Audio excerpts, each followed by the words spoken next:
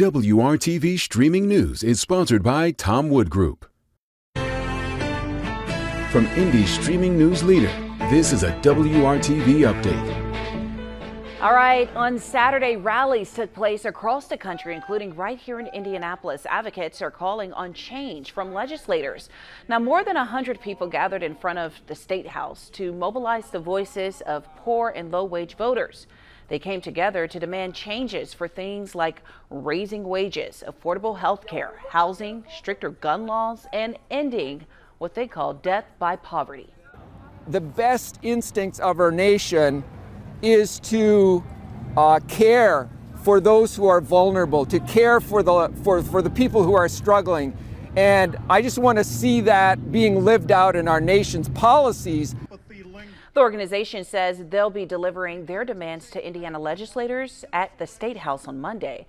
They're also planning to lobby in Washington as well ahead of the primary and general elections. John? Hope you got out and enjoyed some of the sunshine on Saturday. We'll have another chance for some sunshine Sunday afternoon. After that, we'll have clouds moving back in for Monday, Tuesday, and Wednesday, as well as a chance for some showers. Some sunshine around Thursday before more clouds come back in, more rain, and then colder temperatures for next weekend. Tonight, with partly cloudy skies, we'll see our temperatures only dropping off in the low 40s. I say only because our normal high temperature is right around 46 degrees. So it's going to be a mild night Sunday night into Monday, or make that Saturday night into Sunday morning. Sunday morning, we'll have to watch out for a little fog developing. Computer models suggesting visibility is down to 1/4 of a mile at times, and it may take a little while to burn off the fog if it forms. After it does so, our skies will begin to clear out for the afternoon. You'll see how temperatures by noon are in the upper 50s to right around 60. Once the sunshine kicks in, now albeit a little breezy out of the southeast with winds gusting to 25 miles per hour, temperatures will be topping out in the mid 60s to the east, upper 60s to the central part of the state, and perhaps near 70 degrees in Terre Haute as well as down towards Bloomington.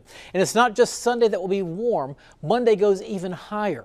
Talking temperatures 25 to 30 degrees above normal. That means highs right around 75 degrees in Indianapolis, and the number to pay attention to is 77 for Monday. That is our record high temperature, so we could come close to that. There will be a widely scattered shower possible through the afternoon on Monday. Better chances for rain coming in early Tuesday morning and throughout the day Tuesday. A high of 63. Cooling down a little bit for Wednesday. A slight increase in temperatures with sunshine returning on Thursday, and then a better chance for some rain coming in by Friday, and then turning colder for next weekend.